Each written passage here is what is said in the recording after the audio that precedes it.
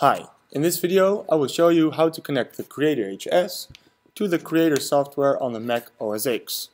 So I've connected my Creatr HS through the USB cable to my Mac, and on the menu I will select Connect with PC.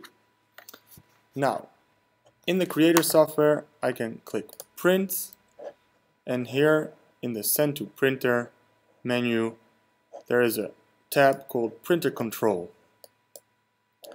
I'm gonna select the USB serial A50. Well, this number will be specific to your Creatr, and I'm just gonna press the connect button.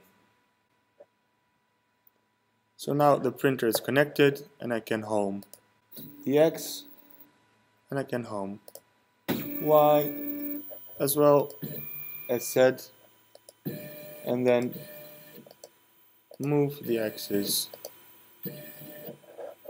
I can heat the nozzles by just turning them on, and also the bed, and of course I can set the specific temperatures that I want them to be heated to.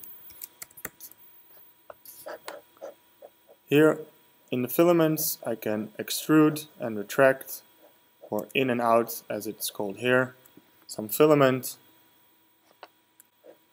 And that is actually it. So it's pretty easy to connect your Creatr HS to the Creatr software and have some manual control over the heating and over the axis. Thank you for watching this video. If you need any more information, please visit our website at lpfrd.com.